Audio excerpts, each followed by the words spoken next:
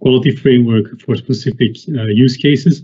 And the end result was that it always depends on what happens in the field during the experiment. So you'll always need sensibilization on air quality as a whole with citizens, but also on the difficulties of monitoring air quality. I mean, the fact that so many citizens are willing to monitor air quality and believe this can be done cheaply, that's an indicator that some sensibilization is required also on how low the concentrations actually are that we want to monitor, how difficult those things is. So sensibilization is always a basic thing that can be done. Obviously, you would prefer to do it with usable results at the end, because that will motivate the citizens.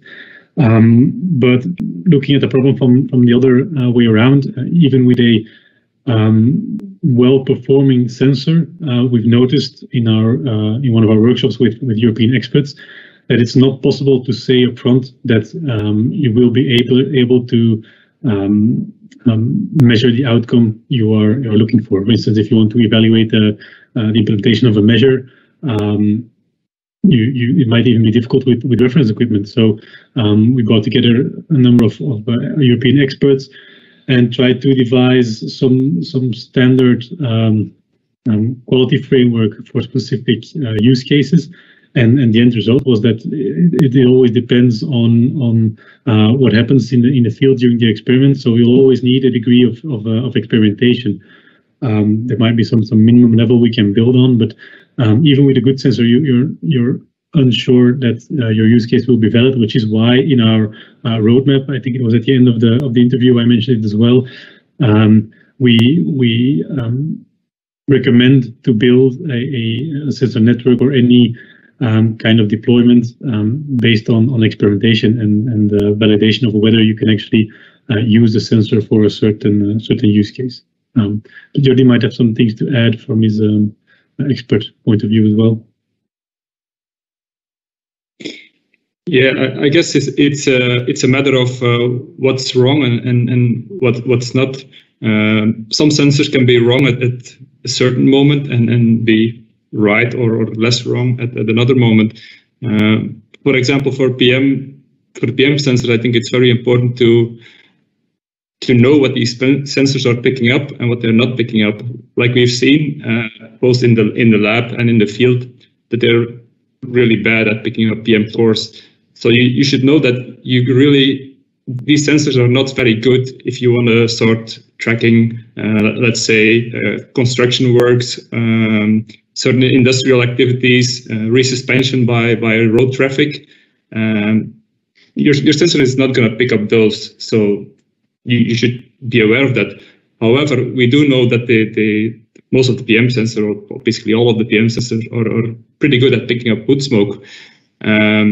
So it's one of these things that there's no right or wrong. All right, welcome to episode 7, vacuums.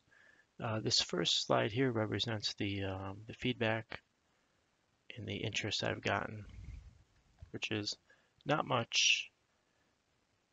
Here's my page here, and the beginning videos. I haven't really advertised much either. I really got a post on the AIHA, and I've done a little bit of, hey, check this out. So it got pretty good interest, but nothing really participation-wise or feedback.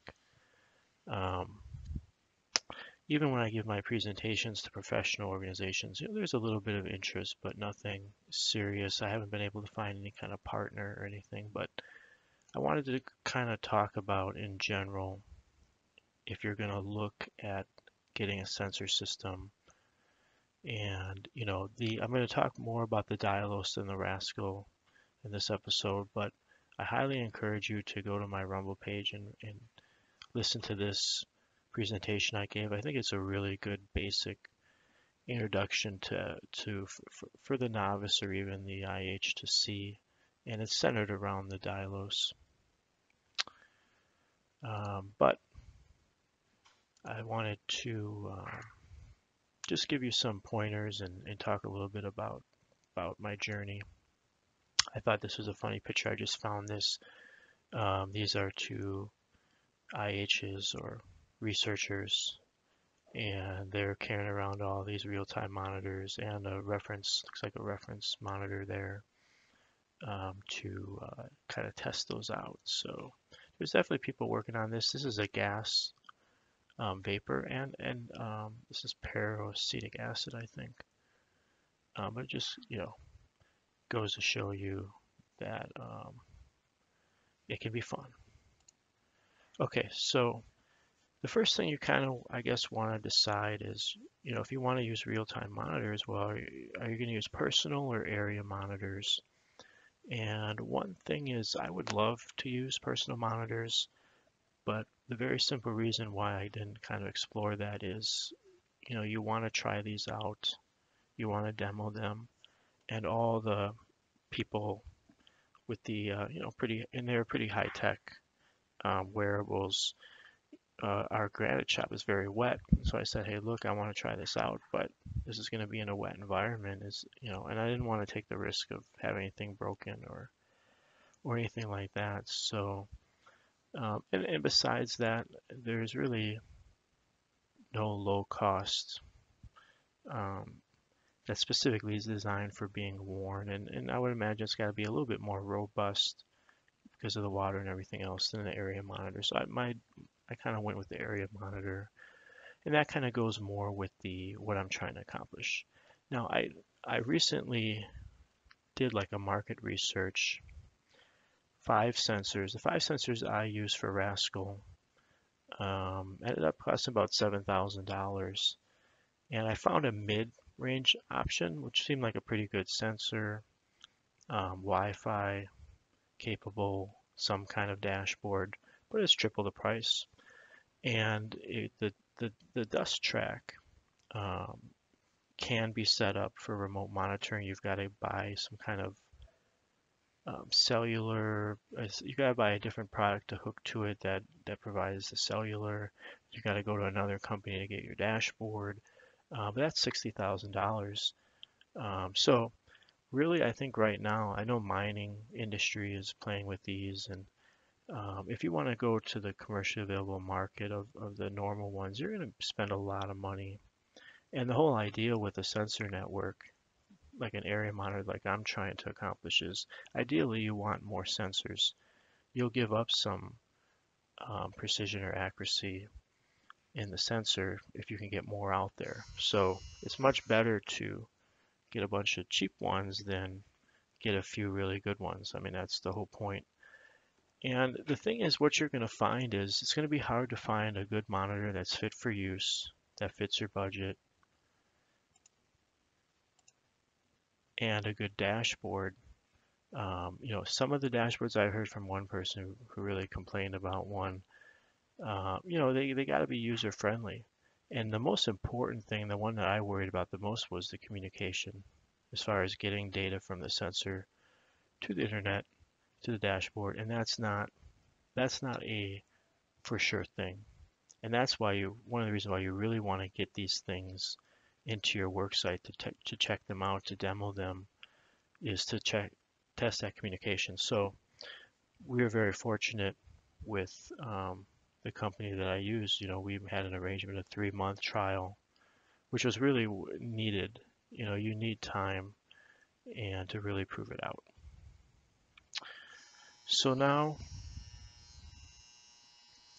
I want to talk about a few things here. So this is an example here. This is in Australia.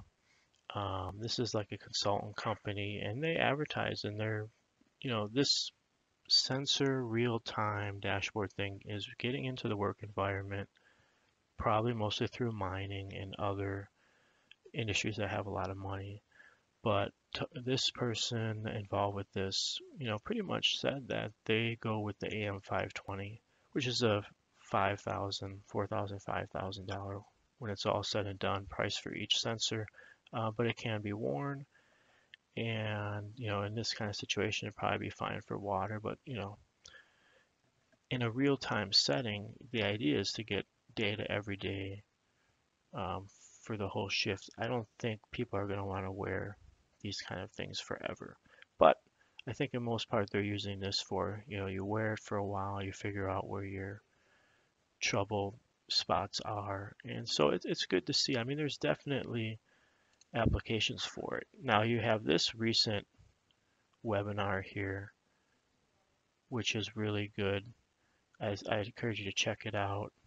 We've got the Dr. Bill Mills, and he's putting in air quality sensors in the campus there, and he explains a lot about this too. So you definitely want to check this out. And then they go to this lady. Now this is the kind of stuff that just blows my mind. What are you trying to say here? You got all this stuff around here, and I don't know. But I think this was I don't know what they were using with this, but this is another country, and there's a lot about unions and then the privacy and data. And then we have a Silica one here that talks about Silica. And, so again, people are playing around with these. They're looking for these. And so this is another great webinar. Now I wanted to talk to you about the original one, the Dylos. And let me see here which one I want to use. I'll start with this one here. So I'm going to show you the research I did. So Dylos was a relatively low-cost air quality monitor. Off the shelf, I got one and I played around with it, and it was effective enough to say, okay, what do we need it to do? What changes do we need to get it to work for us? And I was fortunate to have a partner who funded the prototype, and basically Dylos made some changes, and one of the big ones was the high concentration mode. That's definitely something you really got to look out for. Now, in the granite shop there, we have the dust under control. We're looking for getting out of control. We're looking for